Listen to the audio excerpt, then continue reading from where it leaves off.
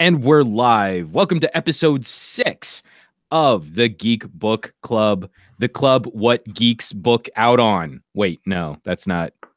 Reverse that. You know what I mean. Coming at you, your once a month weekly, your monthly book podcast. We put out a book, we read it for a month, we come back, we talk about it. You can join in on the fun, join the live chat. You can hit us up on the Twitters too. And I am joined as always by my lovely and delightful co-host, Mr. Andrew Wallace at Fat Produce. Hey, how's it going, Juan? It's going great. This was a busy week for me. I know you were a big part of that too, just doing all kinds of stuff on the internet and having a lot of fun, getting some good work done while using the backdrop of the Geek Book Club just to kind of get my downtime in order, reading a very interesting book this month. Yes. that yes was very telling. I feel like we're probably of a similar mind. I don't know if we I don't want to tease our discussion too much, but if you got about into the first third of this book feeling probably the same kind of anxiousness as to what we were going to talk about that I was feeling. Whew, yeah, it was yeah. I mean, I picked up so what we're reading, we've already read it. Yes, we should probably introduce the book, and hopefully some folks joined us in picking up a copy of this groundbreaking novel. I don't want to take anything away from how this book should be celebrated, but we are coming at this from a perspective 40 years after when this book was originally published. Well, absolutely. Well, and it's noted, this is The Left Hand of Darkness by Ursula K. Le Guin. And it's noted it's a Hugo and Nebula Award winner as well. So yes. It's a very significant work. And having read it, I still fully endorse and fully believe it is more than deserving of attention, accolade, and reward. Oh, absolutely, absolutely. Well, and I guess here I will kind of go a little paraphrase the what we have on the back of this. So it takes place on the planet Winter, where there is no gender. The Gathenians can become a male or female during each mating cycle, as what they call Kemmer.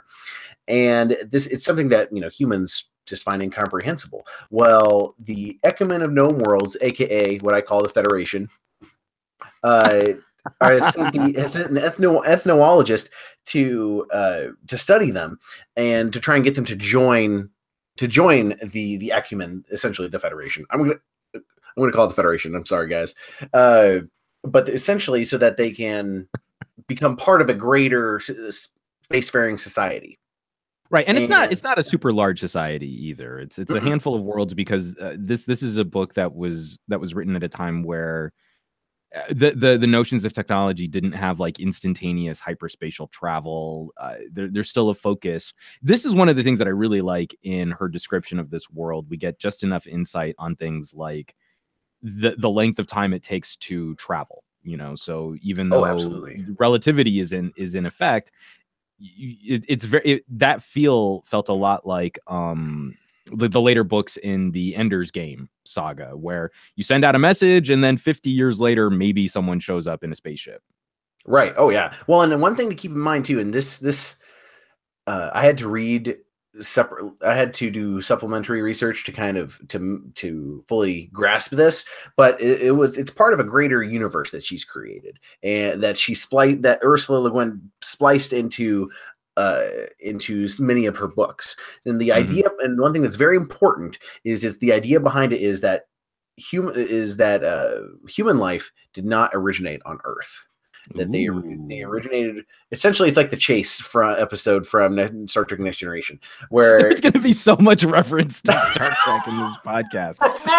But it is because it's a product of a time. What was this? 1969. So we're right smack in the explosion of Star Trek as a cultural force or a cultural phenomenon, and especially as I relate to science fiction, there is a lot of original series Star Trek that I'm grasping at to try and make sense of the world she's created here, and that's not fair to her at all. It's You know, it's kind of like Yeah. you learn a little bit of a shorthand, or you learn a little bit of a shortcut for describing certain aspects of science fiction, and the most readily accessible that we can come to is classic Star Trek. Well, and it's, you know, it's because, well, and also, you know, Star Trek has become an integral part of our culture, and a lot of things that this book deals with is how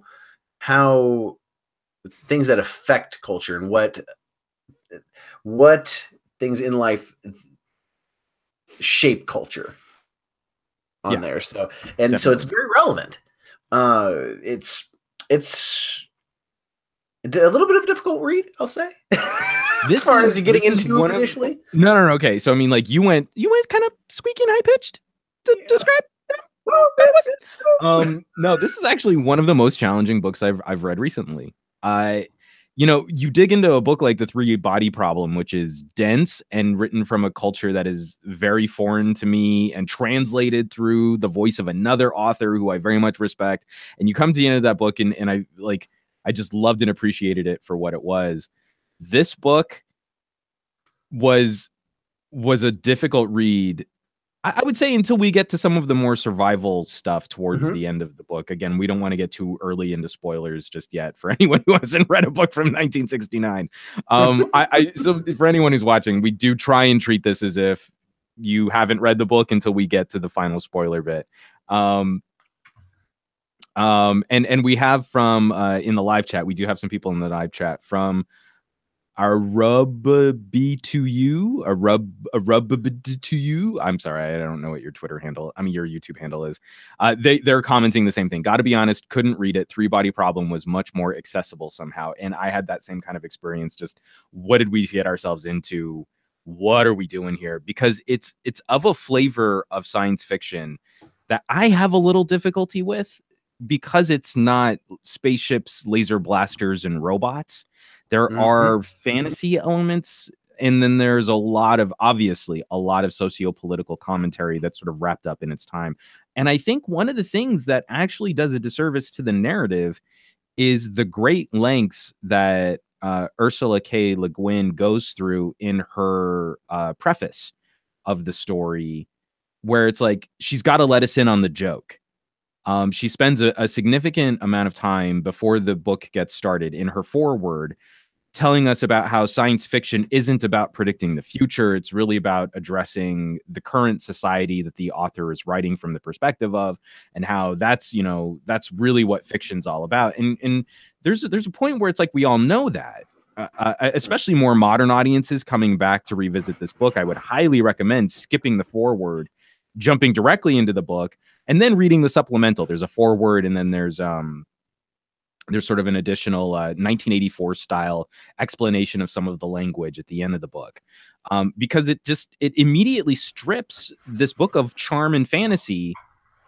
And I already have a hard time with fantasy. I'm not really the biggest, elves and goblins and, scantily clad women in brass plate with giant swords kind of guy.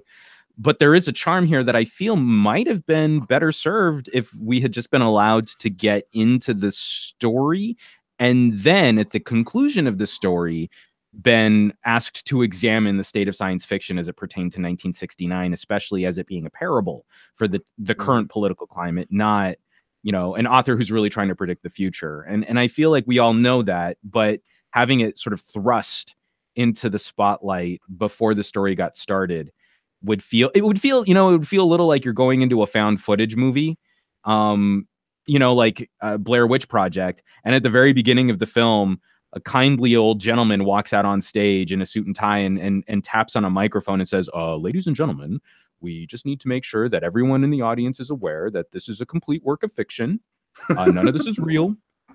We just don't want you to enjoy this or be too afraid. So all of this is fake. And enjoy the movie. Let's go ahead and roll the film, and then walk off stage. It felt a little like that. Like we know it's not real. We know, like a witch didn't really kill 3 teenagers in the woods. But we kind of want to feel like a witch killed 3 teenagers in the woods. Right. Well, and nice. The way I kind of viewed it, it felt a lot like, say, if I'm if I put in, the DVD for Lord of the Rings, and Peter Jackson has his little thing at the beginning, and the way he's narrating it is, you've already seen it or read the books and seen it and already appreciate the work as a whole, then you come back and do it. Well, it's kind of it's like you said, like it kind of spoils it a little bit. So right, it asks us to analyze and to question with forethought our relationship with fiction before we can build a relationship with this piece of fiction, and especially with her style of fiction. And with her style of fiction, this is an author of her time in 1969 writing this book. There are so many passages of this story that feel more than just a little bit cumbersome. There's a love of language, and coming out of voiceover, I adore chewy language. I like a book that I can really sink my teeth into. But again, I like that to be delivered with some kind of purpose, with some kind of poetry, or with some kind of design. Like I love chewing through Douglas Adams because I know what I'm going to get is a brain twisting examination of the absurd. This book felt like an exercise in adjectives getting in the way of making the point. And when you're dealing with a story which is as rich as the worlds that she's creating in these series of books, that can be a significant barrier to delivering the fiction. And not the least of which are just the changes in tone and the changes in perspective. It's not an established rule like we had in Leviathan Wakes, where each chapter is told from the perspective of a different character. Here, most of the book is told from the perspective of the ecumenical visitor, Jen Liai. But then there will be several passages where, with very little forewarning, we'll switch to either an old Githinian parable, or the diary of another character who is Githinian. Yes. And I was okay. So I was reading through and I finished a chapter and I move on to the next chapter, and this all takes place in the first person. And yes, and we're going through and I'm reading this next chapter and I'm just like, what's going on? So I had to go reread the chapter because I realized. Yes, first person with sections that blur the present and the past tense. As they're recounting the events and then also explaining their current interpretation of those events. That to me became a very difficult way to transition through different parts of the story. And there are some passages where I really feel like the author couldn't finish that section of the story and sort of abandons a part of the narrative, switches gears, starts with a new idea fresh, and then is able to come back to these characters. I want to be careful here because there are some criticisms here that I could also lay on an author like Frank Herbert, where there is a little bit of a mental block for me in just fully investing and fully consuming and fully diving into a book like Dune. Which you sent me, and I thank you for sending me that book. And I've been kind of paging through it, and then my sister also sent me just a heart-wrenching story called Station 11, which I'm also reading concurrently. And it's like I have like no safe harbor right now. I was bouncing back and forth between The Left Hand of Darkness, Station 11, and Dune. And I'm just like, oh man, what I wouldn't give for just like, I don't know, the death and rebirth of Superman. We'll go into something capes and cowls or something cheesy just to get my brain out. Positive Star Trek, at the end of the day before you go to bed and you'll be reset. Oh, what I should reread? What was the next gen novel where they encounter the follow-up to the Doomsday Machine? Oh, I can't remember what that book is called. I fucking love that book, and I haven't read it in years. Anyway, that's not what we're talking about. This. Well, okay, so we should probably example real quick. No. We will get into the plot, but there was an example that I wanted to bring up because it's very early in the story. It's on page 16 of my ebook. I'm pulling it up right now, and so this is one description very early on in the story where Genlei is encountering a Gathinian procession where we as the audience are introduced to the royal court, the king, and the prime minister of Karhide, the sort of loose collection of villages that make up one nation state on this planet. And this is where I knew I was already in trouble. 16 pages into the book. Excuse me. The king seems to be finished with his masonry work, and I rejoice. But crossing under the rise of the arch on his spider web of planks, he starts in on the other side of the keystone, which, after all, has two sides. It doesn't do to be impatient in Karhide. They are anything but a phlegmatic people, yet they are obdurate, they are pertinacious. They finish plastering the joints. And you're like, we spent 2 really long sentences, one run-on sentence with 3 adjectives to all say they're, they don't do things quickly. It's a difficult pair of sentences, or actually trio of sentences to chew through. And I was having to I wasn't completely familiar with the phrase obdurate. So, I pull up obdurate, and obdurate is stubbornly refusing to change one's opinion or course of action, which then we look up phlegmatic, and phlegmatic is having an unemotion and stolidly calm disposition. And then we look up pertinacious. Come on, search pertinacious. And that is holding firm to an opinion or a course of action. And you're like, I really feel there's a lot of gilding the lily there in trying to describe what the temperament of the Karhide individual is like, let alone the Karhide king. Well, and I was gonna say, it's not only is she describing Karhide as like the Karhide culture as a whole, but also like the king in particular, because he absolutely that personifies his character almost. Yes. And one thing I was thinking about after I read this was.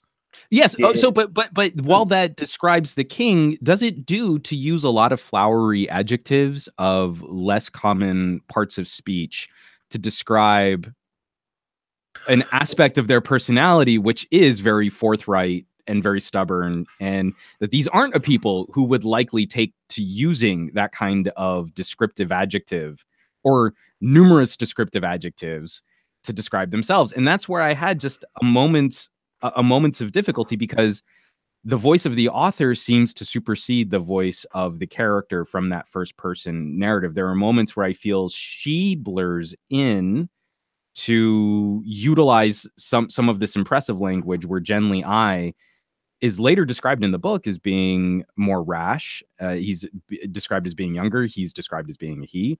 And he speaks with, in honesty, which is something else. We'll talk about the aspect of his character, which is revealed later on. That to me, it's like, again, that creates just a little bit of a discord. There's a little there's a little out of stepness in trying to relate those ideas together in a way that really brings the audience into the story or helps explain. That becomes a barrier. And a part of this is, I wonder if it's just I'm a more modern reader, which means I have a vocabulary of like a 10-year-old from 1960. I was going to say, would you say it's a little more alien? Yeah, no, I would. Yeah. Well, it's, So I'm sorry. We should probably actually get into more of the plot and the structure of the book. Well, we always do this. So we'll start getting into let me tell you about the philosophy of my ham sandwich this morning. Yeah. Well, and so I guess one thing we should say with all the Gathenians, they essentially go into heat. Gosh, what was the term for it? Kemmer. Yeah. And they'll either become male or female during this period of time. And it's very heightened, sexual sense of needing to copulate, and their whole society. The idea behind this whole species that Le Guin had was, what would a society be like if you took gender out of the situation, out of it? Because I mean, gosh, they view people who, the members of their society who stay as a gender, as one gender or the other all the time, as oh gosh, what was the terminology they used? But they frown upon it in much the same way that back in the 60s people would frown upon the idea of people being homosexual. She even mentions that in the Yes. book. And that's a very important thing to understand about Gathenian culture and society as a whole in this book. And so that also views so they view Genli, who's a human in this sense too, because he's similar to how they look. I liked that she described that he was able to largely blend in with their society, yet he still stood out for, if he encountered people for any length of time, as being perpetually male meant that in this society he was a pervert, essentially. Yes, pervert, that's the term. Yes, because he's like basically a dude that's just permanently in heat.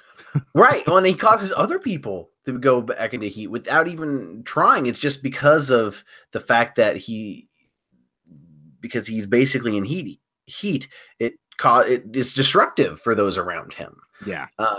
So he's there at Karhide trying to convince the king. He's been there for about a year trying to convince the king to join the Ecumen. And he's basically been in Karhide most of this entire time. Hasn't really ventured out that much. He's been playing, he's been playing his part in the court. And there's this other person named Estraven, who's the prime minister of Karhide, who has been working behind the scenes before the novel even starts. And he's been his closest ally and closest advocate is probably a better term at this point in the book. And Genli doesn't quite trust him, and a lot of that has to do with he's unsettled by Estraven's masculine and feminine qualities, and he's unsettled by it. And this is, of course, before the whole story happens, continues through, but it's and again, we've got a year of backstory and exposition that the reader, it takes the reader a long time to be led into small parts of this, and a lot of this you need to glean from future conversations that these characters have. And so I was really confused, as I felt Genli was much newer to this society at the beginning of the novel. And then it's sort of unveiled later that this has been conversations and political talks and, sort of an ambassador role that he's been playing for the better part of a year. And you're like, I'm still finding encounters with this character, and I'm still reading language from this character that would make me think that this was a much fresher relationship than what it really was. Well, it might have been because he didn't really go outside of Karhide that much, so he had a very sheltered view of this society. Well, and we should mention Karhide is one of these nation states. That there are numerous other nation states on this planet. It is sort of a perpetual. I mean, it's called Winter. The planet's name is Winter, but it's a perpetual icy cold planet. Very little sort of spring or summer season, which is very, very temperate. And then just most of the year is freezing or below freezing conditions in a majority of the planet. And so it's a very tough living on this world. Oh yeah. Well, and what was it? As he's moving through, he eventually gets an audience with the king, who we realize very, very quickly that he's not going to entertain Genli's proposals whatsoever, really. And he ends up being first of all, Estraven comes up to him and warns him about what's going to happen, but of course there's miscommunication between them because of the cultural norms. It just doesn't really jive. What's the term? It's Shiftgrethor, which is basically which is their cultural norms, I guess is probably the best way to describe it. I mean, because you almost want to use a word like their sense of pride, but that's not quite appropriate. It's like a cultural. It's like a culturally established sense of pride and etiquette, and kind of based on an idea of unity between the masculine and feminine aspects of their society. It's kind of all wrapped up in duality, and that's where the philosophy of this book becomes so interesting, and what I wish more of the book had focused on was the aspects of their culture, which sought to balance the individual and balance the Mhm. society, and how the individual genders of a sexually dimorphous society were so hideously foreign to them. They couldn't Oh understand yeah. only being one half of the equation. And those were the parts of the book I was chewing through, just like page by page by page by page. And then we would kind of get into other aspects of the story. And again, it would I would feel like I was hitting a brick wall for a second. Um, but yes, with that Shifgrathor, and then the sort of because it's not even just the Githinian culture or the Karhide culture. There's also an aspect of the fact that we're dealing with the government and with the royal family of this Mhm. planet too. So all of this pomp and circumstance get wrapped up in this, which leads to Genlei not understanding what his role would be in the future machinations behind the crown. And it's very quickly revealed after that point that a new prime minister is being brought into power. Estraven is ruled a traitor for entertaining the notion of joining forces with the Ecumen in this society, which may or may not exist. That they still don't fully believe that there is a world outside of theirs, that there are humans on other planets outside of theirs, and Genlei could just be some random sex pervert that Mhm. that is being used to try and trick the king into doing something foolish. And Oh, he's so like a Rasputin. They viewed him like a Rasputin, essentially. yes, yes, it's exactly no, not as like completely, yeah, definitely. You know, and so they excised him. You know, and it. Wow, yeah, that's a really good actually analogy for that. Um, you know, it. Well, and also here the other part of this too is whenever someone is banished from Karhide, no one is allowed to speak to this person. They have, what was it? They have until essentially that night, Yeah, essentially I to thought get that was out. really kind. You know, like you've got 12 Yeah, hours, and then not only are you dead to us, but if we see you again, you'll be executed. And if anyone right. talks Well, to you, they too will be ostracized from society and executed. and if they talk to you, they help you or anything. And so yeah, boy, you know, so Estraven leaves. Then eventually the same thing happens to our main character, and I was very impressed in their ability to run, to get out of there. You know, I Well, had no and trouble getting out of my this own is town. where You know, so. and this is where the more adventure aspects of the story come into play, where Genlei, in losing this position with with Karhide, goes on to explore another. This one is a more bureaucratic nation state, Mhm. which I don't know that I can pronounce. Oh, It's was this one the one that had? Yeah, or this was the one where they had everyone spying on Orgorian. each other. Oh, Yeah, no, exactly. Yeah, that's what I mean. Is so in between. So is it Orgorian? Is that how you pronounced it? yes. That's how I was sort of saying it in my brain. I'm probably wrong. But he decides that he's going to try and convince another nation state to consider joining forces politically with the Ecumen, because this is his mission. And one of the things I really liked was the notion of this ambassador being one individual being sent down in the most modest way possible, so as not to cause too much of a disturbance or to excite the population too much. It's not like an Mhm. alien invasion force. It's not it's not something to be viewed as a military invasion or some sort of aggressive action. It's one individual who has to go down and then try to assimilate as best they can. And there's some really beautiful ideas in that notion of, even though we're coming from this advanced collection society of different planets, we'll still have things that we need to learn about your society when we come down to visit you. And so that's the hand that we're extending. That's the olive branch that we're extending. And it's Mhm. very likely that the one person who goes down first probably won't survive because of Yeah.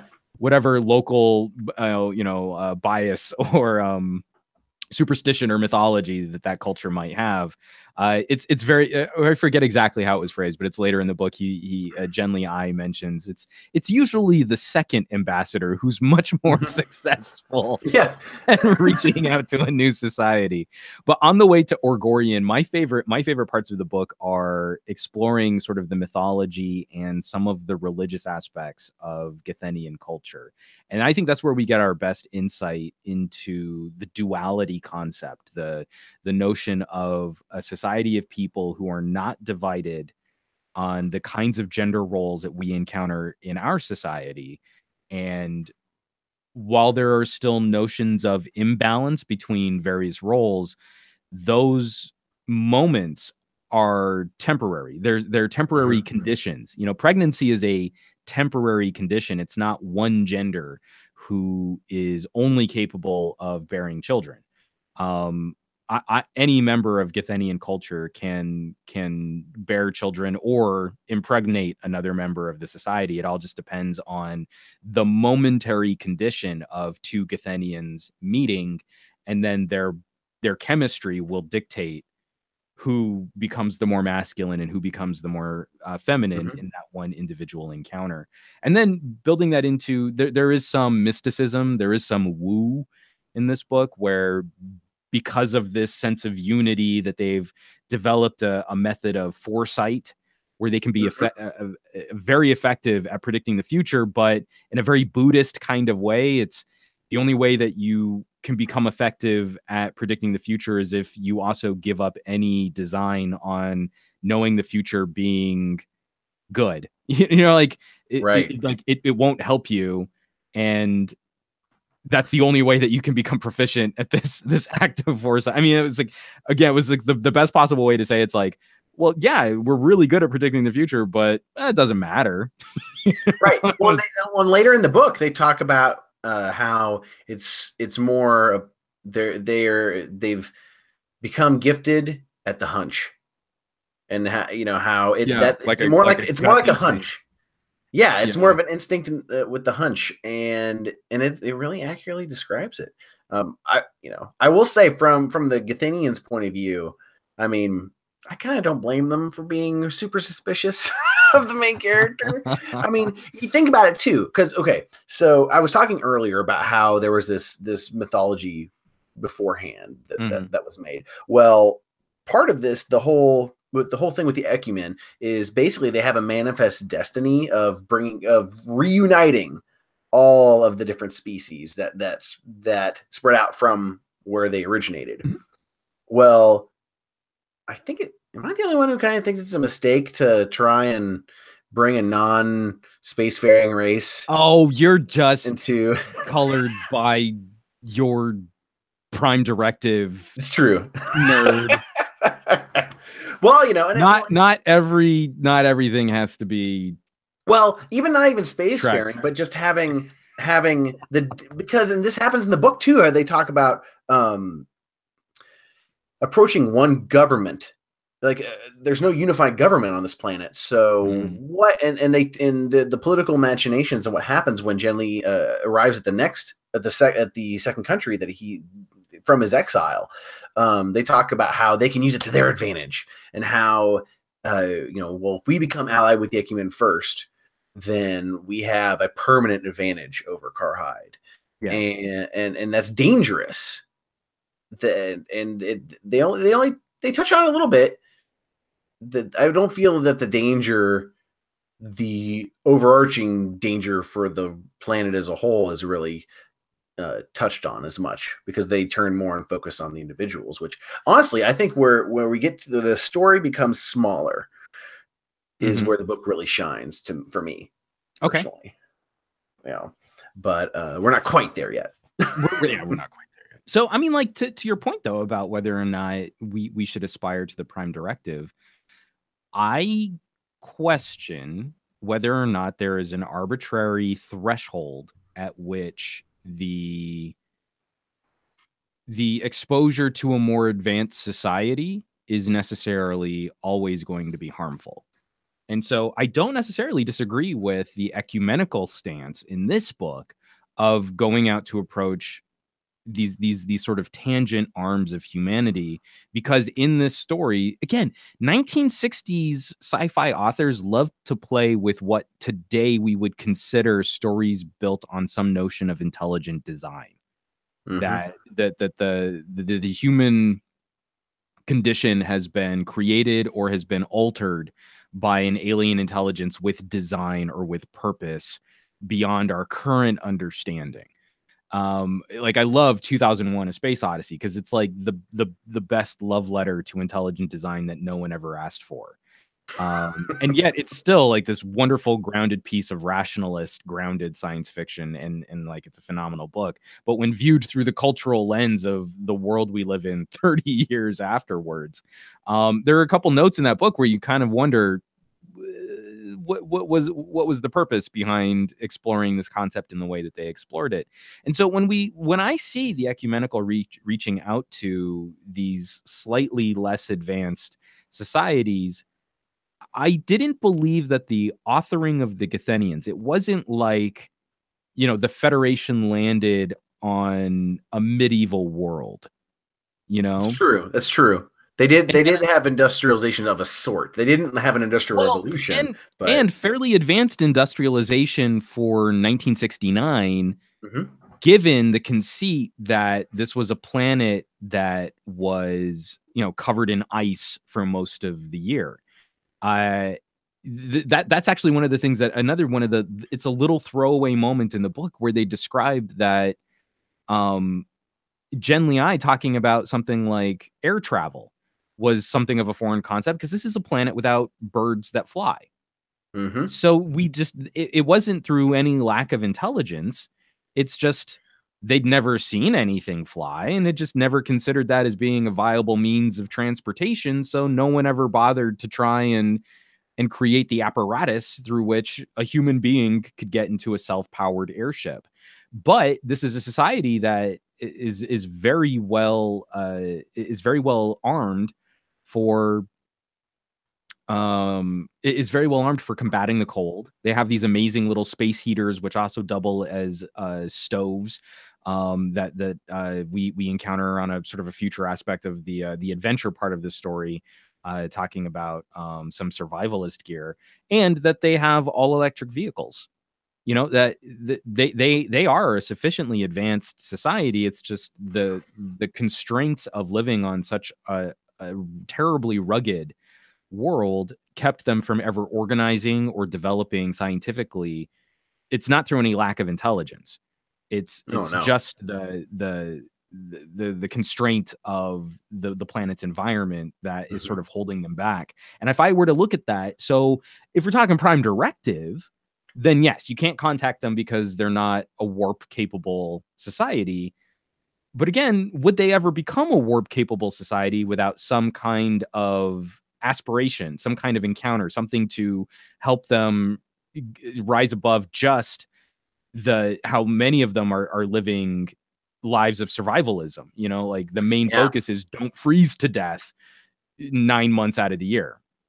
Well, it's a kind of a shove to cause a whole society to change and grow, essentially, because a good example of things that shape one thing that could also shape their society too is just like they talk about how there's not a huge variety of flora and fauna, fauna and even in animal life. There's almost no animal life, but they make up for it in quantity. So so they'll have like this, and later in the book they talk about this, how there's this forest, there's this giant forest, but it's all one type of tree, and it's that kind of narrow focus of that shaped their culture, which also translates to the fact that their gender really isn't a factor for them too, that kind of focuses their culture and development as a society. That's one reason why when Jen Lee comes in, just throws a wrench in everything. Right. So oh yeah. And don't you feel like it would have been helpful to see more practical examples as to Jen Liai's involvement being more disruptive to their society. The middle third of the book takes place in the city-state or the governmental bureaucratic state of Orgorian. I'm Hmm. totally mispronouncing that, Orgorian. And this nation is built much more sort of Nixon era politically devious, Hmm. where there are layers of bureaucracy within this nation state's government. People are constantly spying and ratting on each other. There's like a secret police that aren't so Yeah. secret that everyone knows about, but no one knows what they might be up to or what they might be listening to. And if you're a dissident of any kind, you're removed from that society in kind of a 1984 fashion, where Oh yeah. you're sort of like shipped off to some sort of work camp, which eventually Gen Lee sort of steps on enough toes politically while trying to engage in this ambassador role that he's been thrust into. And he's removed from the society, thrown in the back of a truck, and is put into a labor camp where he's not really equipped to properly join the roughest aspects of a society where, you know, their evolution has led them to being able to survive the cold. So it's a very precarious position that he finds himself in. But because the I think the part of the book where we had the most potential to see what his impact might have been in disrupting the society is also the part of the book where he's removed from society and thrown into the back of the truck and he's disappeared. I just felt like there was an opportunity there to show the reader how a sexually differing individual could impact a larger swath of this population. Like we hear like, oh, he's a pervert and this could be bad and it might be, and there could be a problem, but we're never really showing an example of how, even with the best of intentions, you know, not necessarily through like, you know, disease. We're not talking about like encountering the Right. native population and killing them all because you have swine flu. It's even just exposing them to thoughts they never would have had Hmm. could have been potentially disruptive. And I don't think we ever got to see a clear example of that. In fact, most of the people he encounters, there are these positive, affirming interactions that he has with the general population or with some of their mystics or some of their spiritual leaders. And all of them kind of come to this like, yes, there's a meeting of the minds and you're like minded and we will strive for togetherness and we will appreciate your message. And then at the same time, we've got other members of their society and other members of their body politic saying, oh, well, this could be bad because you're a pervert. Yeah. Like we never saw where that could have been a problem. Well, and I think there are a couple places that I feel like that they could have introduced that, like, and this is an example of where I feel like how when the story is smaller, like when the focus is smaller, the story shines, and it could have shined even Mhm. more. Where, you know, whenever it would have been perfect if they had. Because, by the way, also Estroven, he meets up with Estroven at this second country, and who's advising After behind. being politically exiled, he flees to Yes. Rogorian, and that's where Gen Lee meets back up with him again to try and complete his mission of finding some faction that will join the Ecumen.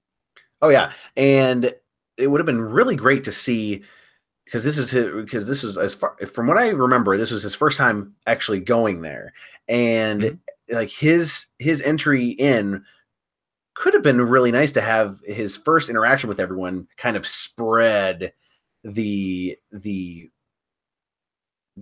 I won't say discontent, but just the cultural influence and impact that his presence and disruptive impact Right. that they would have had, which would have led to, which would have actually rationalized even more what actions are taken after he's been there for a bit. Right. And then he's taken off to this work camp where, and it's essentially it's like they're taking him to Siberia essentially. Oh, that's not how you described it in our notes. Come Yeah, on. Come on, yeah. Trek nerd. Come on. Hold on, wait a minute. Well, I gotta It's find that. like the prison planet of Rorapente. Oh yeah, oh yeah. I forgot about that. Yeah. So during that. Okay. Well, yeah, it was like Okay, Rorapente. let's I'm just going to preface here from about this point on, if you haven't read the book or you're not thinking about finishing the book or you're not with us and completing it, we're getting into sort of the last third of the novel, and while I'm sure you could look this up on Wikipedia and get a much more in-depth spoiler, plot description, this is where we're going to be kind of giving up the ending of the book here. But we get into this last third of the book. Genly Eye's been shipped off to a labor camp. Estraven still very passionately believes in this mission for his entire people, that this rises above the pettiness of individual nation states, which may or may not enter into their first war ever. Like, we have the potential. The backdrop is potentially leading Githinian culture into their first massive conflict between nation states. This is a planet where, because conditions are so harsh, you've never had a decent enough population build up the resources to waste them on something like war until now. And so for Estraven, there's a sort of a clear and present danger in allowing society to devolve into the squabbling or the nationalism of this type of conflict. And he sees in Genly Eye the perfect opportunity to sort of kick his own people in the ass to see something larger than just the individual nation state. And so when he learns of Genly Eye's sort of disappearance and this labor camp that he's been thrown into, he sets out on a mission to rescue Genly Eye. And then, because they're both wanted individuals, Genly Eye is, sort of a dissident of Orgorian, and Estraven is a dissident and has been kicked out of Karhide. They have to brave the coldest parts of winter on a mission to get Genly Eye back to Karhide, even though Estraven has been exiled from Karhide. Yeah, that's a huge risk that he takes doing that. Yes. And it's well, and here's the other thing I didn't quite understand. Because as I understood it, I was exiled from Karhide as well. Oh, see, I didn't get the sense that he was exiled. I just got the sense that the prime minister that replaced him wanted to make an example out of Estraven, and that it was sort of tacitly agreed upon that Genly Eye's mission would be a failure here, and that he should maybe consider going off to explore somewhere else. See, that's the weird thing. Genly Eye did not leave with the same urgency that Estraven did. He kind of took his time, gathered his resources, collected his personal belongings, and then took a very slow-moving truck out of Karhide to go and explore some religious temples before going on to Orgorian. So you're not wrong, though, where, again, and I think this is because Ursula Le Guin is writing this with the same kind of obtuseness that Genly Eye would have encountered. Like, I don't think Genly Eye fully understood himself whether or not he was of the same class of non-person as Estraven was going to become, or if he was just going to be an annoyance that if he continued to operate in Karhide, he eventually also would have been exiled.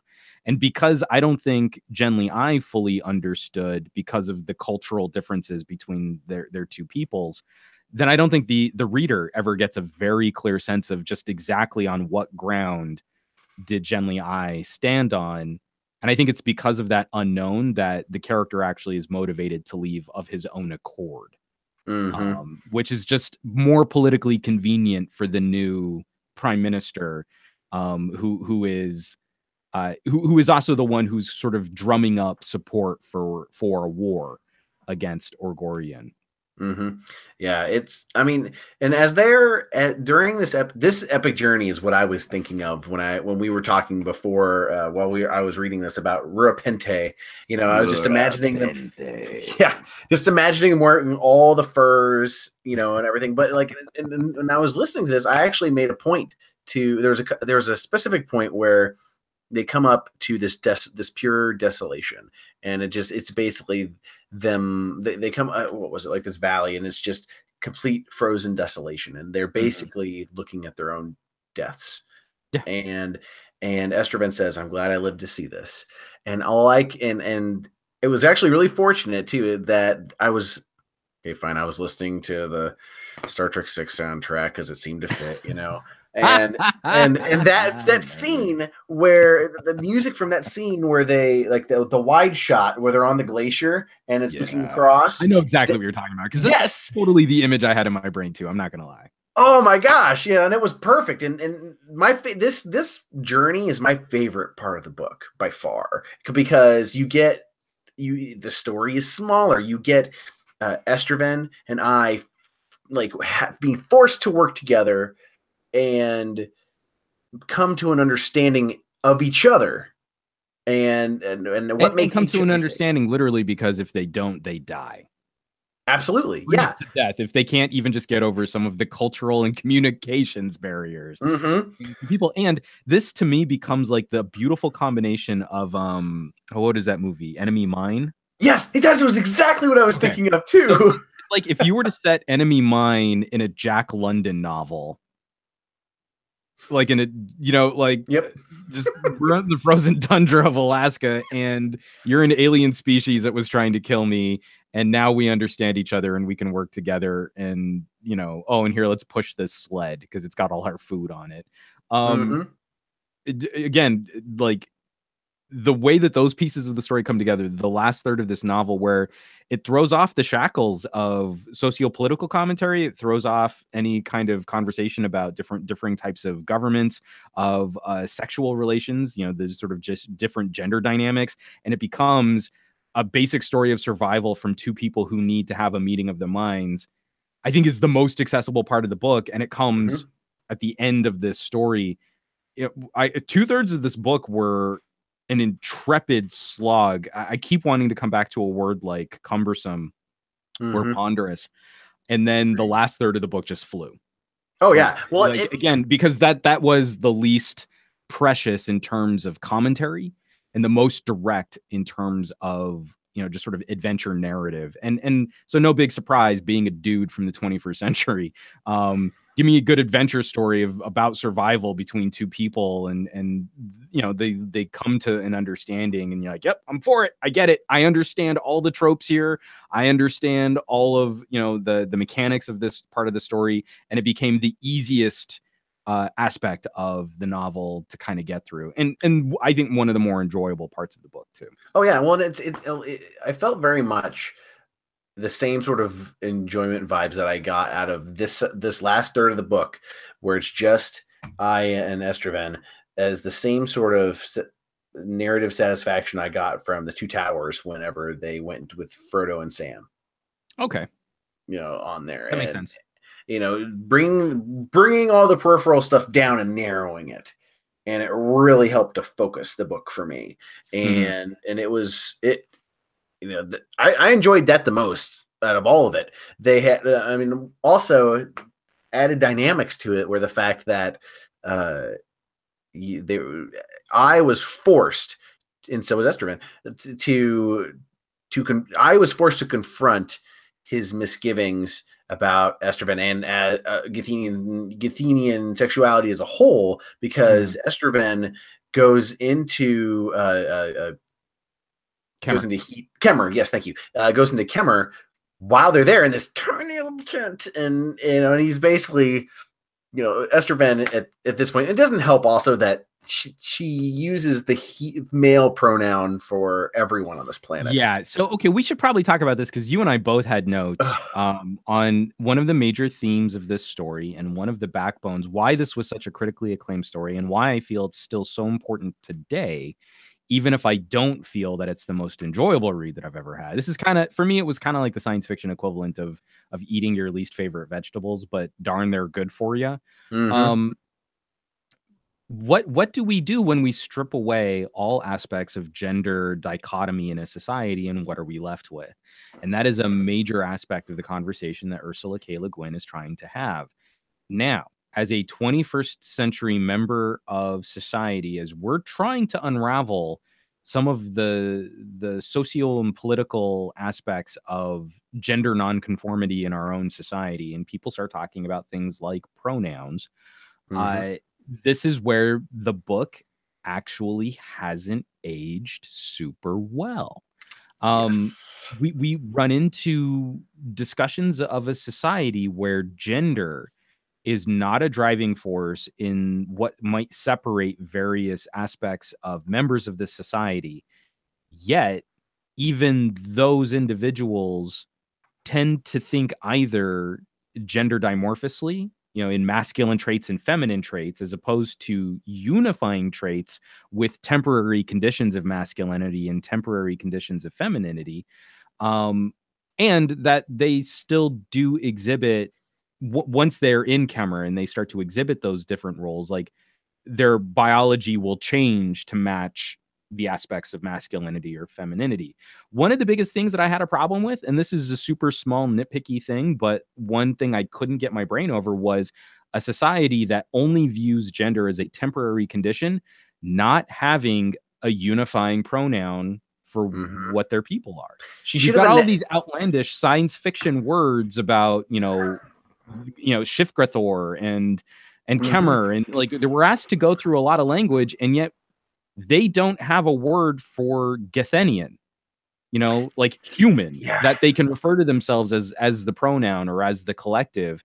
And so we're left with the very clumsy article he, which Genly I writes in one of his, well, just because, collectively we use the masculine whenever we talk about an entire group of people. And that's fine if you were viewing this culture from outside and you hadn't been living with them for the better part of 2 years by the time this novel concludes. I really feel that society would have a way to self-identify. Right. Well, she should have. I'm backseat writing here, but like I feel like. Oh yeah, we're totally doing this entire podcast. This is the most critical we've ever been. Yeah. Well, okay, Ursula K. Le Guin, I know you just recently passed away, but let me tell you, as a 30-something dude, why you're wrong with your feminist science fiction. Well, I mansplain my way through your book. Yeah. Well, and I think it would have been. I think this book would have benefited from having maybe a short chapter at the very, like a short chapter at the very beginning. Just, it would be perfect just to have an account of the very first people who envoys, because there were envoys before Ayu came, who first discovered the planet, having their first impressions, and have bing bang boom, like put a couple of like the gender neutral pronoun that would have made this make a little more sense overall, narrative wise and message wise. Have that in there and establish it, and then go from there. And then I think it would have been a lot easier. But I agree, because we also do that. This is one of the things that it bothers me a little bit about 1984, and it bothers me a lot a bit with Left Hand of Darkness, where we're asked to unravel complex language ideas and things like, the time of day or the time of year in this book, and they go through their words for different months. Majority of the book is just written in American English, except for the fantasy words that we have to put in, where she'll use fantasy words for the date. That makes sense. They would have their own words for the day of the week and their own words for their idea of a month being about 26 days. But we don't get an accounting of that until we get to the section at the conclusion of the story. And that's like Newspeak, the analysis of Newspeak at the end of 1984. And you're absolutely right that instead of prefacing the book with Ursula K. Le Guin's opinings on how science fiction only relates to the time that it was written in, maybe give us some other insight, some leader, some kind of preface on Gethenian culture from the view of someone who probably never got out of the spaceship. Right? Yeah, that'd be great. That's what we are. As the viewers, we're the people who are at arm's length from all of this and not embroiled in it and not a part of it. And so that perspective of someone looking out the window and going, that's weird. They have both penises and vaginas, and then flies off into the cosmos, would have been helpful. I'm just imagining that right there. Well, that's weird. Well, I'm not going down there. Hey, what's Genly doing? It's a jerk. Oh man. Well, and with it's interesting too that I found it, and this is also from earlier in the book when he's talking to the king, how they're saying, are you not to you're not going to invade us. Well, what if I tell you to leave? Well, I'll leave. Well, I kind of don't believe that for a couple of reasons. Because one, he spent so long getting there that everyone he knows and loves is dead. Yeah. And if I was in that position, I'd be kind of committed at that point. And then, yeah. Although, you know what I do respect in terms of the way that I felt that she was portraying his temperament. I really didn't get the sense that Genly I was discussing him abandoning his mission by leaving the planet. I think for the way that we saw his commitment throughout the book, it was more, I'm either successful or I'm not. And if I'm not, I'm probably dead. Yeah, I mean, that takes an incredible amount of commitment from. So, you know, when the king's saying, like, and what if we tell you, you know, like, what if we ask you to leave? And he was like, well, I'd leave. And on this planet, if I'm not a member of some community, I'm dead. Well, and also because one thing that they reveal later too, that he didn't reveal to anyone until he came to the second group that ended up sending, the second country that sent him to the concentration camp, was that their ship is in solar orbit. Yes. And everyone else in cryosleep, waiting to hear from him. Well, the most cumbersome way of communicating with that ship exists. You know, you'd think that he'd have, with something as advanced as they are, that you'd have a communicator. Oh, he or did. Something. No, he yeah, did. But it's like, but not. So he had the Ansible. Remember? Oh yeah, you're right. Okay, so you're but you're not wrong. I felt it was more cumbersome to use. Oh no. So again, because this is not an Isaac Asimov style science fiction story where more of the book is sort of detailing what the logic puzzle of the plot is going to be, and then all of the cool scientific doodads that accompany it. I don't think she does a great job of expressing that when he lands on the planet, his rocket is taken by Carhide and is examined by Carhide and is kept from everybody. It's basically just this private piece that the king and maybe a handful of their top intelligence people know about. But he did also have an advanced communications device, which allowed him real-time communication with other members of the Ecumen. And that was taken by Orgorians. Oh, okay. So he had an Ansible that could give him near real-time communication with people. Yeah. But when he was sent to the labor camp, there was also a backup method of communication based just on regular radio waves. And that's what he had to get back to Carhide to communicate with the ship. She doesn't go through... You encounter the Ansible in a book like Ender's Game, and there's just the little paragraph that explains to the dumb reader like me what WTF that is and how it works, or, you know, basically expressing that it's science fiction magic, right? Yeah. But that's all it is whenever you have that kind of near instant communication over the vast distances of space, like subspace in Star Trek. Like, exactly. we're going faster than the speed of light, and we're, you know, hundreds of light years away from each other, but let's have a conversation. You know, like that's sci-fi magic is essentially what it is. It's conjuring, but we call it subspace. They did have that here, but she didn't take the time, or she didn't expend the effort to delineate that as well as I feel she could have. And this is, I really don't feel that those types of aspects of storytelling are her strengths. This book plays to the cultural conversation. It plays to the gender relationship conversation. But I did want to circle back to just to kind of your point. One of the things that I found most disingenuous about the character of I and what the Ecumen's mission might be is their success or failure isn't pinned on one individual. So if the king comes to Genly I and says, like, well, what if I asked you to leave?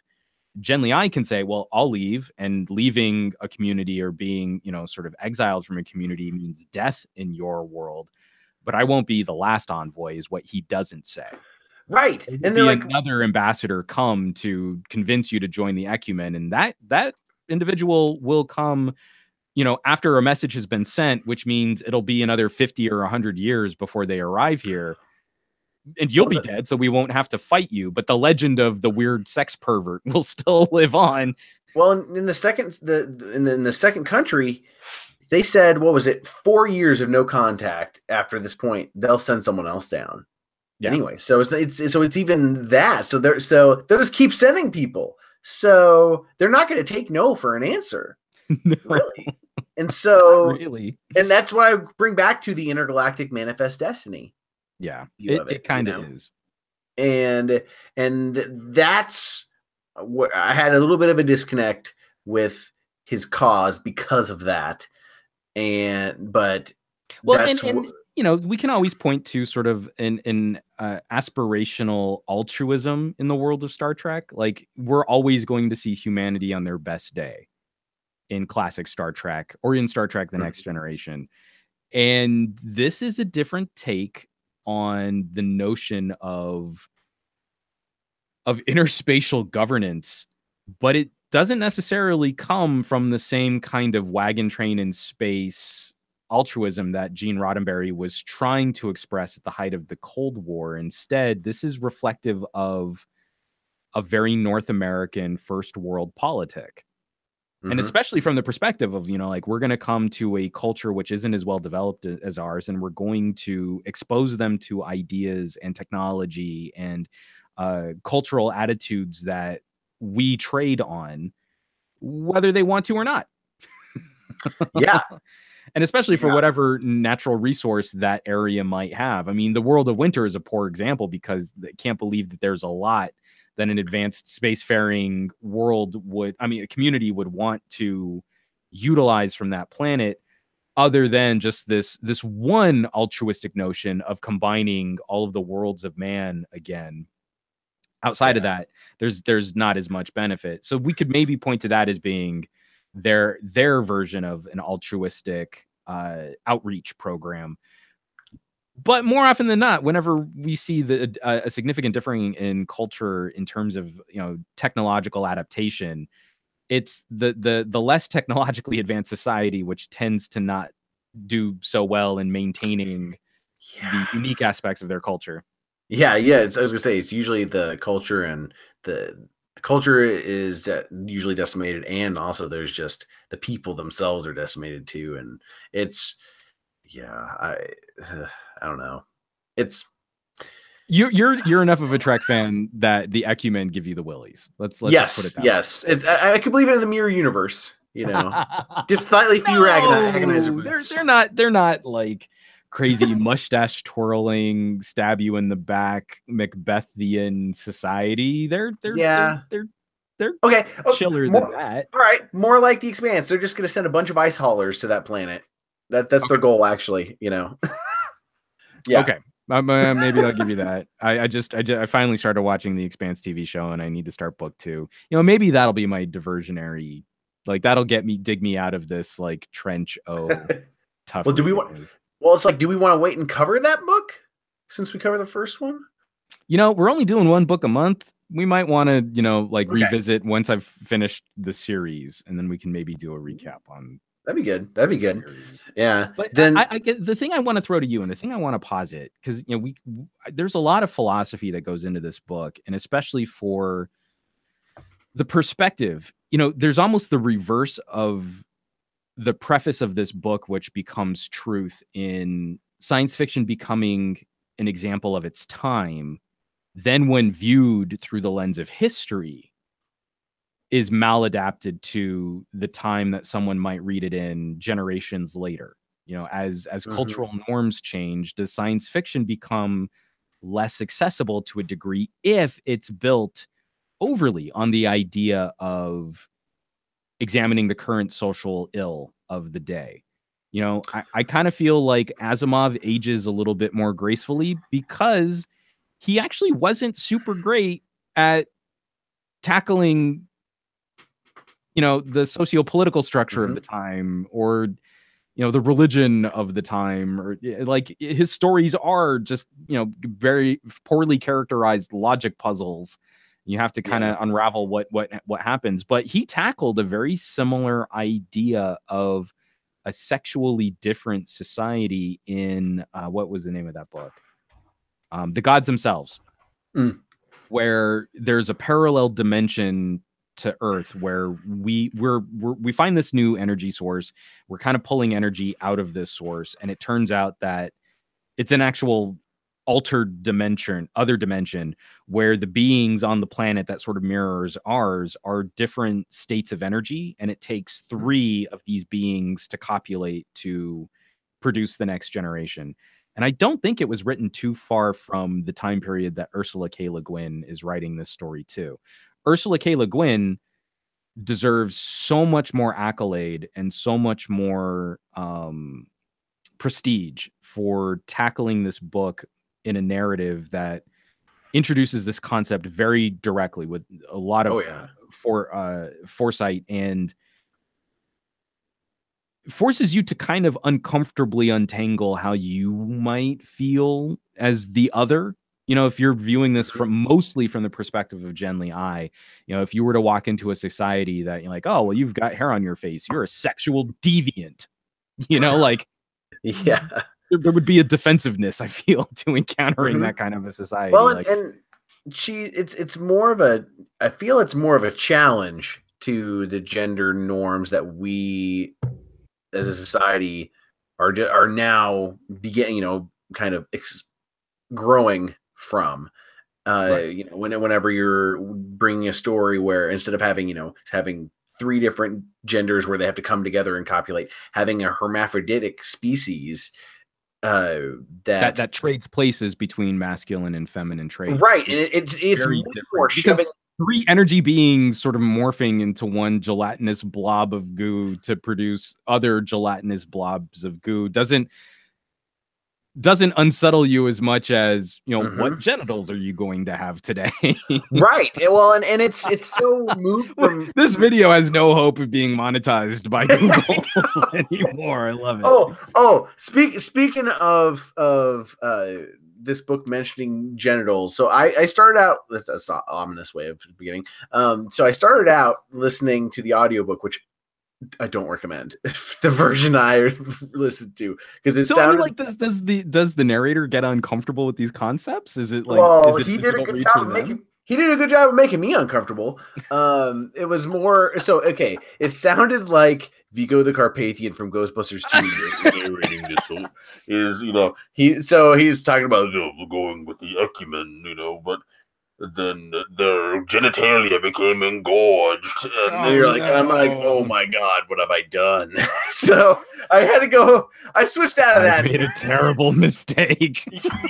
Oh my gosh! So I also okay. Other thing to note about this the audiobook version, the author he's in the same monotone the entirety of every word that's written. I wonder if there's not an aspect of like, this book needs to be handled with a delicacy and a respect. There are concepts in this story that I still think in this modern era of sexual expression could still make some audience members uncomfortable. And I wonder if there wasn't some design for when this was recorded, probably recorded, you know, years ago. If there wasn't some design on like, how do we express this with sensitivity? And you're like, nope, not too much expression. We need someone who's going to sound clinical. We need someone who's going to approach this story in a very scientific fashion. It's, you know, that kind of cultural examination, scalpel their way through this book. And unfortunately, it sounds like something like that would also suck all the life out of a narrative. Well, another thing towards the end of the book, at the end, actually, it's at the end of the book where he finally meets up with humans again, and you know, and this just kind of occurred to me where they talk about how, well, there's a female and a male that he meets up with, and he's like, well, one's voice is just too high and one's just too low, and it's because the Athenians have kind of a middle. You know, they're just kind of straight up in the middle. Unity or a balance, yeah. Right. And I wonder if that's kind of what they tried to do with the audiobook, but didn't. Really. That was Vigo the Carpathian. Yeah. Oh my. Well, yeah, I didn't hope that it was like some 60 to 70-year-old guy with the voice whose his voice is like a subwoofer filled with rocks talking, you know. Good. Yeah. That's exactly what I think of when I think of like, hey, let's talk about, because they're not even like, they're not, see, and this is also part of the issue is the book is a work of fantasy. They're not like asexual and they're not bisexual and they're not, it's like you want to use a word like ambisexual. Mm-hmm. And that sounds like handy capable, like as in an insulting kind of way. So what I think of as the narrator of that book is really old dude with a big, thick, gravelly voice to chew his way through delicate commentary from a female author and a slightly more feminine point of view. I don't know. I mean, like, do you feel for today that the book still accomplishes the kind of hard examination or commentary that I'm sure must have shaken up audiences in 1969?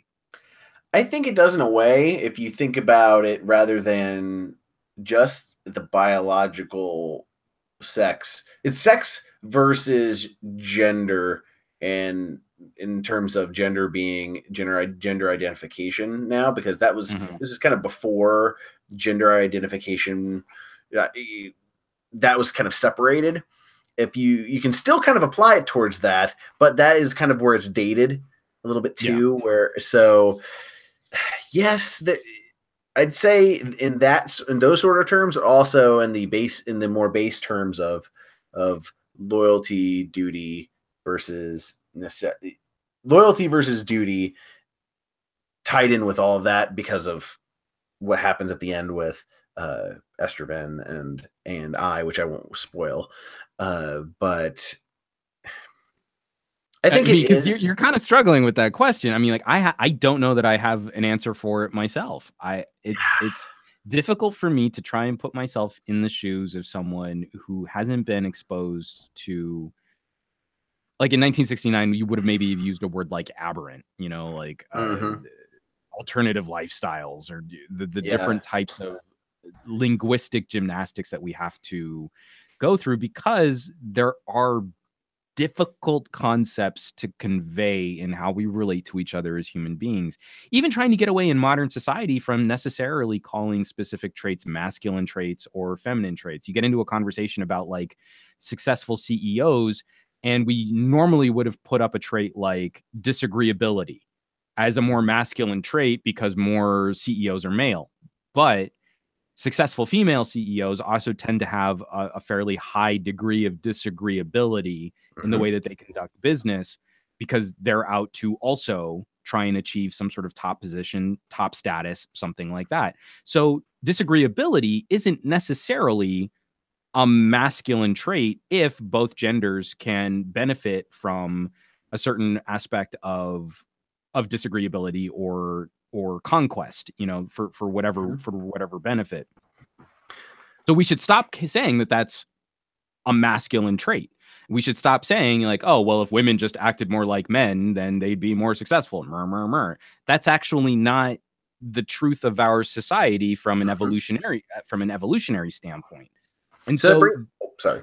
oh no, I was going to say, but so this book, coming from the perspective of 1969, still I think falls into some of the traps of one, you know, expressing a lot of this from the perspective of a feminist in 1969 commenting on aspects of patriarchy. So there is some of the sense of that, some of the feeling in that, and why this book was so progressive for it being so accessible to audiences of the time too. Back in that sort of like golden age of science fiction, where you could deal with some really heady 1960s political topics through, you know, crazy aliens and spaceships and laser blasters and robots and stuff. But when we come back and we approach it from today, it starts to feel a little bit like a grandparent telling you a story, and you know, like There's maybe a they say disconnect. Oriental instead of Asian person, and you're like, Right. no, grandma, you can't say No. that. Well, Oh no, we I don't guess say that anymore. well, on a certain level, it in the bare bones level, one thing that you can take away from it that is significant is when you strip away gender and strip away those what you're talking about, are people still people?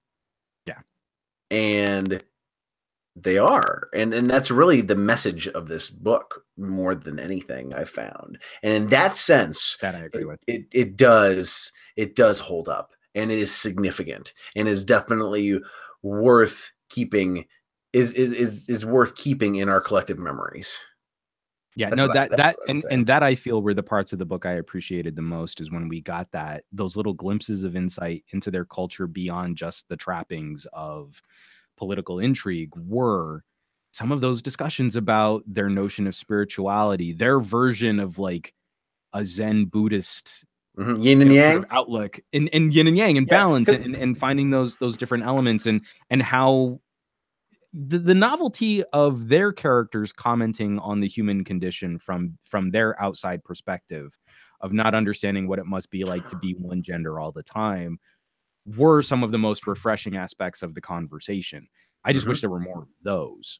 Yeah. Because I feel like Agreed. if we had gotten just a bit more of that kind of insight earlier in the book, as opposed to this being sort of three very hard, three hard acts. The first act in Carhide, the second act in Orgorian, and the third act, their travels in the tundra. If there had been a little bit more room for that kind of philosophy, then I feel like the ideas expressed in this book would have been more accessible to a greater swath of modern audience. Agreed. Yeah. That beginning they just throw you into it and you're just and that can be fine. That being thrown directly into the trappings of a fantasy story, that can be fine. But this flirts with some of that notion of like, you need to learn Elvish before you can fully understand this book, but we're not going to teach it to you. It almost hits that kind of fantasy aspect where that compendium would have been helpful, and I was desperately trying not to go and hit like the Wikipedia or read, because there's so much literature on this book. It has been such a force the world behind it around the world that I didn't want to go into reading this book full of like philosophy thesis papers and literature thesis papers written by college students telling me why I should have been impressed by the book. I kind of just wanted to accept it on its own terms. And that's where I also felt like the book just wouldn't give me the terms of our relationship until fairly late into the book. And like, it felt like it was sort of withholding that from me a little bit. I was very, very similar experience on that, but it is significant. It's just, it's not for the lighthearted. That's for certain. Yeah, that's definitely an aspect too. If you want to push yourself, I do recommend this because it's something that I'm very thankful that I read and that I feel that I've grown having read it. I probably not. I don't think I'm going to reread it anytime soon, though. Unfortunately. And because we've read numerous books that have been the kickoff for series. I'm still looking to revisit the world of the three body problem. I'm definitely going to be jumping back into Expanse because I need some laser blasters and spaceship, adventure sci-fi in my life. I don't know that I need to marinate on this book even a little bit long. I finished it over the weekend. I finished it about 3 or 4 days ago, and I still need to kind of marinate on it a little bit more before I decide whether or not I want to return to this world. You get to the end of a book like The Gods Themselves from Isaac Asimov, and I'm really happy that there was no intent on making that a series. Like, it wasn't a smaller part of a larger universe. It's this one-off, very strange story from Isaac Asimov that I don't know that he was fully equipped to dig into, the differences in culture and society and aberrant sexuality. Like, not the guy who writes robot story logic puzzles. Like, oh, the first rule of robotics. Like, oh, well, how do we mate? Now we have 3 of us here. Didn't really seem to be his bag, but it's an interesting read, and I'm glad I read it. But like, there's no pressure to continue on in this universe. Whereas here with Ursula K. Le Guin, there are other worlds. It's the Hainish novels. Is that what? Yeah, it was the Hainish universe essentially. Yes. Oh gosh, I don't have the wiki up right now. It has the other novels in there, but yes, they're all part of a series. This is the first one in the series, but like part of it too is she only gives hints into the wider universe and not chronology, but just kind of the continuity. She gives hints of it in her books, as I understand it, as they go along. So this is definitely where I feel like her writing style and my fandom are just not quite in sync, because there are aspects of that I care very much about as a consumer of science fiction fun. I want to know, what is the time period of this novel if it's supposed to take place in our universe? Like, you don't have the conceit of this being Star Wars, and yet we never really get it clear. Is this 500 years in Earth's future? Is it 1,000 years in Earth's future? Does Earth still exist? It does. Right. Okay. Well, in what fashion? Is it like? Well, they call it Terra, and well, yeah. There's no anchor in this, right? And like, at least with Dune, there is a slight anchor, sort of. You know, like. But Frank Herbert does go to, I mean, like, again, I just need the one paragraph of exposition that lets me know where in the universe and when in the universe I am. And it's those little aspects of, I mean, they're the tropes of science fiction. Is this a universe far, far away that it has no relationship to the world that we exist in? Or is it 100 years in the future? Is it Star Trek 400 years in the future? Where am I? And those are the parts of science fiction storytelling that I really get the sense Ursula K. Le Guin just doesn't have as much interest in digging into that kind of detail or nuance. Like, that's not what gets her off in telling a story. It's much more like fantasy in that sense, where, you know, you don't need that connection back, you know, where you're not you know, if you're if you're going to end up reading gosh, a Dungeons and Dragons novel, you know, or like a Drizzt Do'Urden, you know, like Dark Elf trilogy, you're not really wondering how does this relate to the world I live in now, you know, like they aren't concerned with that. So, and then I think that shows her fantasy strengths, but for my personal satisfaction, it didn't really line up as well. Yeah, I think that's another aspect that I had a little difficulty with, especially in just the changing perspective of authorship or of narrative too, of when different characters speak. I don't know that we necessarily need to rehash that too much, but there is a moment, like, I don't know how you felt right at the beginning of chapter 5. She goes on like a 2-page description of someone describing something to Genly I. And at the end of that, or I guess it's like a page and a half. At the end of that page and a half, she literally writes, and so on, and so on. And yes, like, I know. You're like, what? I know. I made me read a whole page of nonsense to then explain that Genly I also went like, meh. Oh, this person's just rambling. I was literally like, actually ramble. I was wondering if somebody just like written that in on my copy of the book. I'm like, no, that's printed. Okay. Like, no. I don't know what to make of this. Oh my gosh. So okay, this was definitely our month of eating the vegetables. God, because there were so many amazing ideas in this novel, and it really will make you question sort of the trappings of science fiction. And just like with the 3-body problem, I love those stories that help us examine the human condition. And again, from Ursula K. Le Guin's conceit at the very beginning, the preface of her novel, I love those stories that help us examine the human condition as it exists today, with the spoonful of sugar of it being set on another planet or in the future or in AI or with fuzzy teddy bears that can knock down Imperial stormtroopers. Like, whatever it is that we need to get over examining our culture, whatever conceit, if it's fantasy, if it's sci-fi, if it's rubber forehead prosthetics, or, you know, black makeup on one side of the face and white makeup on the other. You know, if that's how we need to talk about racism, then let's do it. I mean, Frank Gorshin's a badass.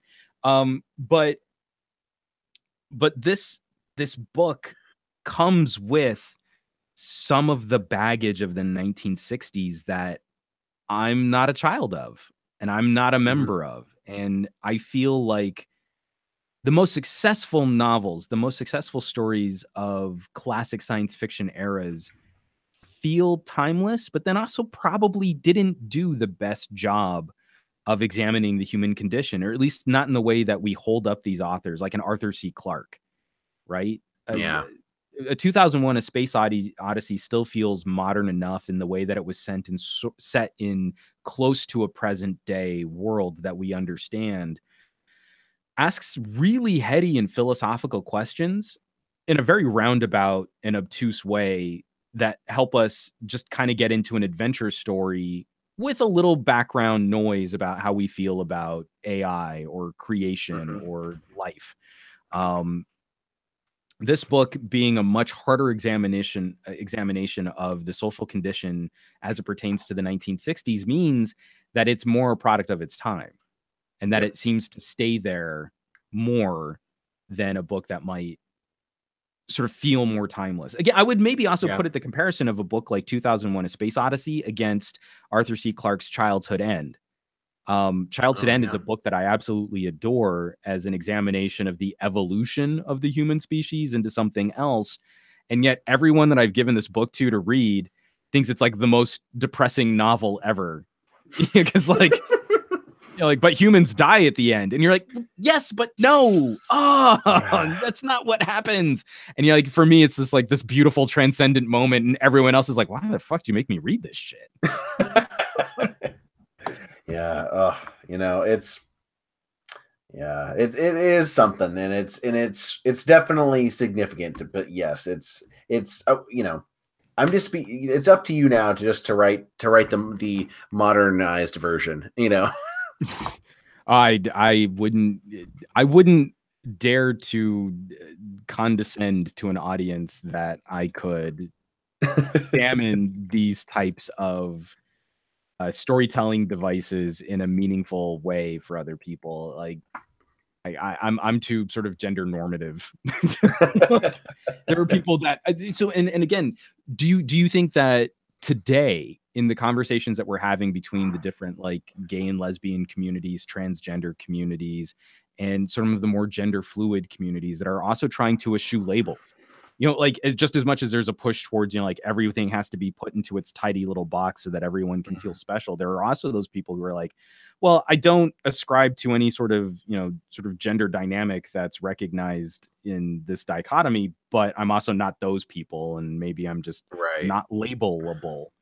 Will we see the science fiction story arise out of this condition that becomes something of a classic to help explain this day and age to a future audience? Like, I get a very good sense of 1960s politics when I go back and I read stories like these. Some of them more successful as entertainment, some of them more successful as time capsules of their era, but you get the sense of just how expressive and how vibrant and how much conflict there was in the social structure of the 1960s.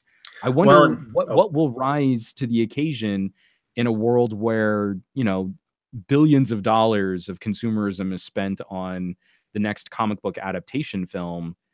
Is there going to be that novel that rises out of this culture to stand the test of time? Well, yeah, I mean,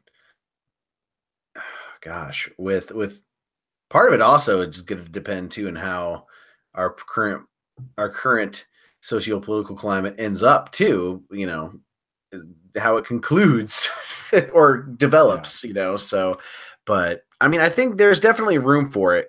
I'm looking forward to read it whenever it comes around. So well, that's the thing, is like, I think if I had been growing up in the 60s, I would have missed Ursula K. Le Guin entirely. I would have been up my own butt about Bradbury, Clark, Heinlein, Asimov. Like, those would have been my dudes. Those would have been my bros, right? I think I would have missed this. And so, you know, now I also have that same fear and that same sense of trepidation. Like, because I love my robots and spaceships and blasters, am I missing that great time capsule of a novel, which really does speak to the human condition of 2018? Yeah. Well, I guess we'll see. I'm excited for the prospect of it. We just have to both keep our eyes out for it then. Right. But And we'll definitely cover it on this show, even though we might not even know that that's what we're doing. yeah. You know what? Who knew that the book that was going to sum up North American culture in the early 2000s was Little Brother? Oh my gosh, we were so on it. What? I will say also one thing that also might have affected a little bit of our initial impressions of this book too was coming from a young adult novel like Little Brother. Yeah. Coming to something it's a really easy read. Yeah, I know. I started reading this and I was just going. I had to like completely readjust how I was. I felt out of shape. I felt like like my brain was too weak to handle the words. It's so bad. So we should probably start wrapping this up. We did have some fun comments in the chat from Arubi to you. Cumbersome is a nice way of putting this book early on in our discussion. Just that was a word that I kept kind of coming back to. Frando 99 saying, who's the other guy? And the other guy here is Andrew Wallace, my very good friend. So you know, and a lot of people just chiming in. We've got Veno Stuff. Good morning from Finland. And Met D. Nice. Hey, Juan, I really appreciate your viewpoint from listening to the Pocket Now podcast. Where do you find the time to read? As I've gathered that you're quite the busy guy. And it's like, this is my sanity time. I don't know about you, Andrew, but it's like, I've gotten into the bad habit of needing a book to fall asleep. Like, so that's not good. Like, I can't marathon read because now I've gotten into that habit of, well, I'll relax with a good book. And when I'm relaxed, I'll fall asleep. I know. Well, yeah. Like I have to have like a bookmark that I can kind of like secure that way in case I kind of like, yeah. But my favorite time to read is on the weekends in the morning if I can. Just that was my favorite time to read, but then toddler life is very aggressive. At that I know that'll change for me someday. I'm sure. So yeah, it's it's important to make the time to read just because it exercises that part of a part of your brain that you won't really. And how can you be snobby about new TV shows and movies if you didn't read and like the book better first? Mm-hmm. Right? The Expanse TV show is very good, and it's totally scratching my itch for like a good hard sci-fi action Battlestar Galactica kind of show. Mm-hmm. The book's better though. Yep. Book's a better story. And the authors are even helping with the show, and the book's better. But that's also like the brilliance of like a really well structured story that the audience is a contributor to. I'm not being told what the important aspects of the story are. I get to decide what I felt was an important aspect of the story. And for as amazing as the cast in The Expanse is, I still think they got Miller not quite right. Even though Thomas Jane is awesome. He's awesome. He's great. He's so much fun, and he's having so much fun in that role. It's nothing to take away from him, but like someone else would have been better. Well, speaking of books that are going to be adapted into TV series. We set our schedule 3 months out just so that Andrew and I can kind of talk and coordinate. Someone was asking Juan Salazar, like, do we write notes about the book while we're reading it? And I don't feel like Andrew's really good about this. I'm not as good about putting together like a Google Doc and really bullet pointing different notes, but like we're both kind of creating a little mini book report. Like I've got like scribbles on a notepad by the side of my bed just so that I can kind of keep important talking points in mind. But we do set out our plan a little ways out, and like 2 books in a row, we were ahead of a trend that we wouldn't have guessed. So unfortunately, the one for this month was the passing of Ursula K. Le Guin. I know. And I have such a bad track record too, because and I've told Juan this about how when I was in high school, I did a book review of Band of Brothers, and Stephen Ambrose died the day that I presented. I didn't ask for this power, apparently. Andrew, I think it's just worth reiterating. With this power comes great responsibility. I guess. I would expect you to exercise that responsibility with compassion and if we need to start reading authors from people we don't like, or ones who have already passed, just the same way. So then that way, no ultimate sacrifice is made. You picked the book. The author's been dead for 50 years, and now the dead are rising from the grave. What did you do, Andrew? What'd you do? But no, nothing quite so dire for next month's book. Talking about different adaptations, we had it on our calendar before the official announcement for the release date of Altered Carbon. Altered Carbon is going to be our next book. Mine's in the mail. Mine will be coming in the next couple days, and that's our February book. We'll have the date of the broadcast set. Andrew and I just need to kind of check our schedules. But then if you check in on this video, on the podcast links, or on the SomeGadgetGuy website, in our we'll Facebook, have all of the details. Oh, and the Facebook. Yes. We have the Facebook. We've got a Geek Book Club Twitter. We've got a Geek Book Club Instagram, which Andrew's been doing a phenomenal job of filling with some really cool photos from mom and pop bookshops around his area. And eventually I will also get on board contributing to the photography of the Geek Book Club Instagram. I apologize. It's been a little busy. Because one of the other initiatives that I'm taking in on this channel is launching a Patreon.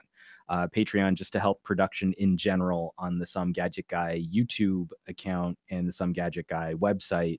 And one of the things that I want to make sure we're able to grow and improve upon is the Geek Book Club, and producing some additional content for this program as well. Getting into interviews. We want to start talking to different authors, to writers, people who are producing screenplays, adaptations, and just what the creative process might look like. So while this podcast is only once a month, I'm hoping that we can expand into bi-weekly or maybe even weekly content if this starts to find a little more traction or a little bit bigger audience. And so we thank you guys who were early supporters on board and talking about the show and sharing the show and hitting that RSS subscription feed, because we do have plans for the growth of this broadcast and some of the fun things that we can do in talking about our favorite stories and our favorite genres. We thank you guys for who's stuck with us all this time, because we wouldn't be here without your guys' love, and enjoyment from what we produce out here, especially for a podcast that's once a month. That's actually kind of a big ask too, is just to remember that we exist. Yes. So book for February, Altered Carbon, soon to be it's Netflix, right? It's going to be a Netflix series. Yes. And it's going to I think that's going to be out in February, right? Yeah, let me see. When is the premiere? Oh, the premiere is February 2nd. Oh, there we go. I am not going to watch it before I've read the book, though. I will can be properly hipster. Go radio silence, but that also means I need to really chew through this book, because me too. Awesome. So that's going to do it for this month's Geek Book Club. As always, we just want to throw that shout out to, not only can you support the show, we've got the Patreon. There is also a link down below each of our episodes on the YouTube and on the blog posts for an Audible subscription. If that's up your alley, you can definitely check that out too. Sharing the show is always appreciated, but then also taking some time to support community initiatives in your area. Support your local libraries. Use your local libraries. Instead of maybe buying some of these books, actually utilize what your taxes have invested in providing you an amazing resource in your community for finding books and other pieces of media as an archive too, for how we can protect content produced over time. So always a shout out there. You can catch the Geek Book Club around the web. Like I said, the Geek Book Club on Twitter and Instagram. We have a Facebook page, and then the appropriate links on the SomeGadgetGuy YouTube channel and blog. And then you can find Andrew and I, if you just want to kind of get into a one-on-one conversation individually, where Andrew is at Fat Produce and I am at SomeGadgetGuy, and neither of us had working lower thirds for YouTube this week, so we're even. Stevens. No, I still got mine. So it's my running joke. I have this every time, pretty much. Whenever you feel like you want to make me a super nice paper lower third for me too, that'd be fine. You just send it my way. Just got it. Ship it right over. I'll print it out. Thanks so much for watching, folks. We're going to be back next month with another great read, Altered Carbon. I hope you'll read the book ahead of time, then join us in the chat, the conversation. And what's the email address if you want to leave us a message post-show? Is it the Geek Book Club at Gmail? At thegeekbookclub@gmail.com. So you can also join the conversation there too. We're all around. You can find us around the internet. We're on the internet. So folks, again, thanks so much for watching. On behalf of Andrew and myself, we love getting into these conversations, and we hope you enjoy them too. And we will catch you next month with Altered Carbon. See you guys.